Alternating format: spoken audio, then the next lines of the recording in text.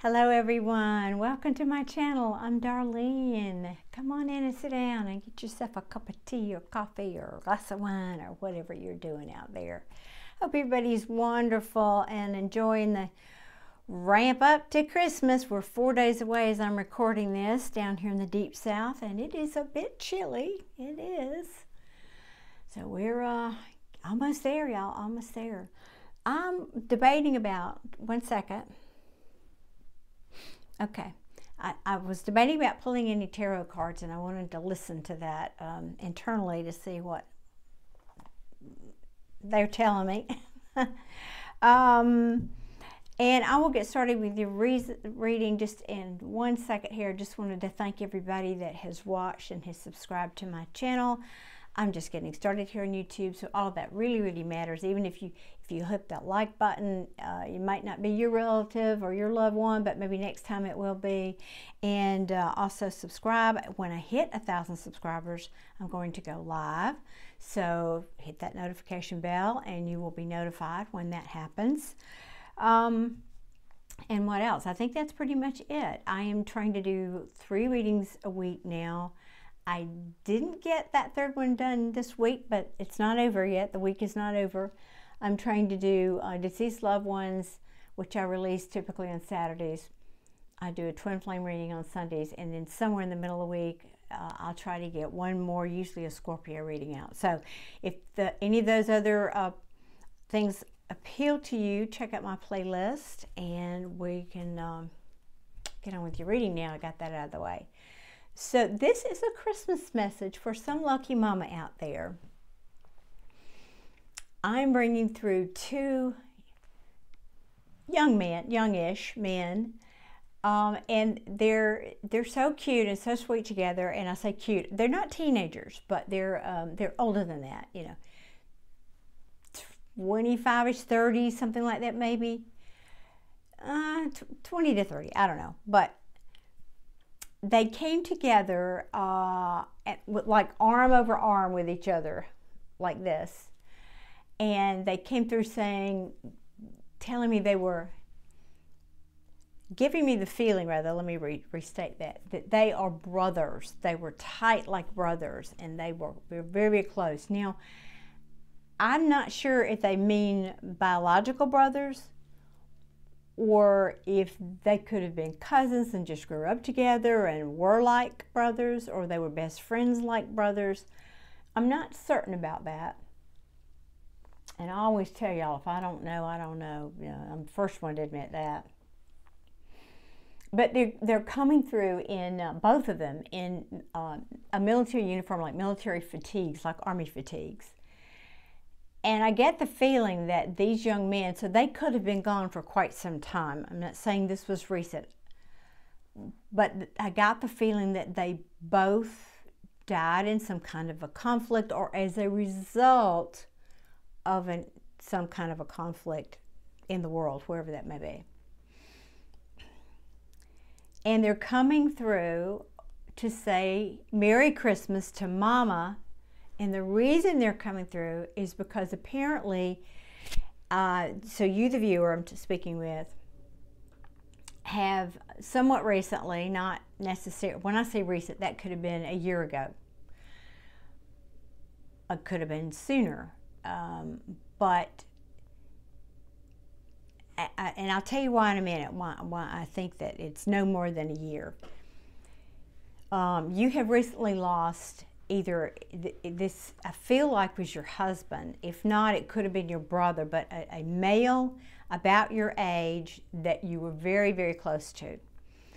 And the reason that they are calling him Pops. So this could have been your children and your husband. It could be. It could also be, like I said, your son and his best friend, your husband, your brother. I wish I could be clearer on that for you. I apologize that I'm not. I know that's vague, and I don't like being vague, but I do trust in Spirit. I trust that Spirit gets these messages to who needs to hear them, and that whatever I say will trigger that whatever memory in you that you will know this is your family, your loved ones. So if I didn't have faith in that, I wouldn't be here doing these readings. Now, they are saying they have pops. That's the message. The whole message they came through today was to tell you, Ma. They used to call you Ma. They didn't call you Mom or Mama. They called you Ma, like M-A or M-A-W. And they're coming through and saying, Ma, look, we brought you a Christmas present. We have pops with us. We've got pops here. Now, the reason I want to refer back to something I said earlier, the reason I said I can't really get a whole lot of information on this older man, he's, oh boy, this is, I'm struggling to tell you, to describe what I'm feeling here. I feel that it takes a while. Me, other mediums may say something different, but me, and you've heard me, for those of you who've been here, you've heard me talk about this before. When a soul crosses over and they're newly crossed over, it takes a while. There's a transition period for them that they have to go through and kind of learn how to operate in that world, so to speak. I don't know. But it takes them a while to, this is like the opposite word I want to use, but I was going to say coalesce, but over there, like to fully be able to communicate to me. It's like they have to have a certain level of presence in that world. I wish I had better words to describe this. And this person, this male, older male coming through, doesn't feel fully there yet. And so, but not in a bad way, not like he's trapped or had any kind of trauma, not like that at all. I think he died of an illness, old age, or some kind of illness that, you know, would be common to his age. And so I feel like they're bringing him through because they've been there much longer, but they know they've connected with him now on the other side. And I always do that because I always feel them on my left side. And so I can't get a clear picture of him, but I have the clearer picture of these two young gentlemen. So it's just that simple. They're coming through to say Merry Christmas to Ma and tell you they've got Paws over there. They've got Pops, that's what they called him, Pops on the other side, and that he's doing great and to not worry. Now, they told me another little story that I'll share about when they were growing up, so you'll know this is your family. This is somewhere where it's cold and it snows. So wherever y'all lived up north, I presume, I'm here in the United States, but could have been anywhere in the world, but wherever it was cold. And they're showing me them when they were a little bit younger, and they would have to go out and shovel the snow, you know, to get the driveway cleared or the sidewalk or whatever. And they were saying that they used to, instead of like taking turns like would be a normal thing, they're saying they used to flip a coin for it. But one of them switched or had a trick coin. And so he would win an awful lot of the time, so he didn't have to shovel the snow. And it took quite a long time for the other one to figure that out, that he had a trick coin, so when he flipped it, it would always land on the same whatever side. And so that, but then later that became a joke, and they, of course, joked about it, and it was fine, and it was just a laugh for them later down the road. But that was really, they're just bringing that through, so you will remember that story if this was your family and these were your young men in your life.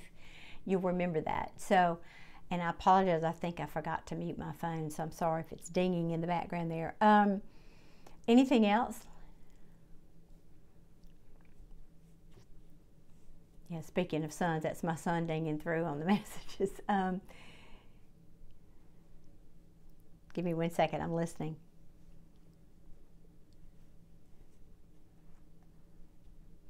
Yeah, they're talking about a dog. Something about a dog. I think you wouldn't let them get a dog when they were younger.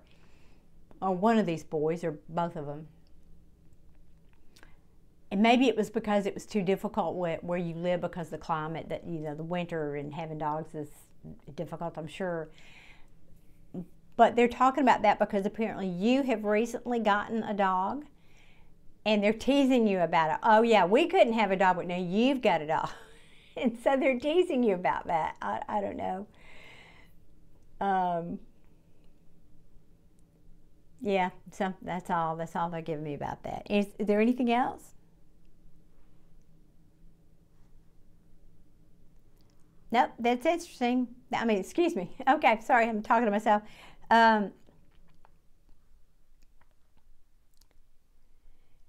They're just saying something like, "Don't." I wanted to get this right. Don't forget to leave the plate of cookies out for Santa. I guess that's what y'all did when you. I know I did when I was little. We always put the cookies and whatever up on the mantle for Santa on Christmas Eve. So maybe y'all did that too. Well, that's it. They're pulling the energy back, but they just want you to know that Pops is there. They're all fine. They're all not to worry, that they love you. They're checking in on you and wishing you a very Merry Christmas. So for some mama out there, I hope you get this message and get it, you know, around Christmas time. That would be the sweetest little gift, wouldn't it? I hope you do. Okay, thank you guys. That's all I got for you today. Please hit that like button on your way out and subscribe if you'd like to potentially hear from your loved one. I might be bringing them through any day now. Who knows? I don't know who's going to come through. I'm not in charge of that. But okay, thank you all so very much. I appreciate each and every one of you. And if I don't talk to you, have a very Merry Christmas. All right, bye-bye.